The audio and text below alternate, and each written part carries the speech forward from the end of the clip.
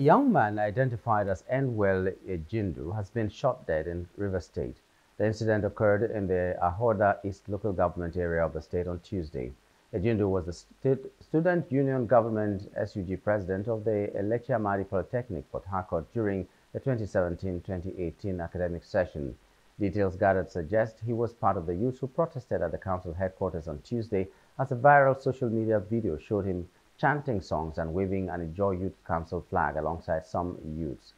Though details are sketchy, eyewitnesses say while on a commercial motorcycle, he was shot at close range by unknown assailants along the Ola Opata Road in Ahoda main town at about 9 p.m. on Tuesday. The River State Police Command has not commented on the issue as of press time. Ejindu's death brought the number of lives lost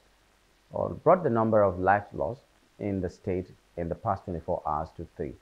Hello, hope you enjoyed the news. Please do subscribe to our YouTube channel and don't forget to hit the notification button so you get notified about fresh news updates.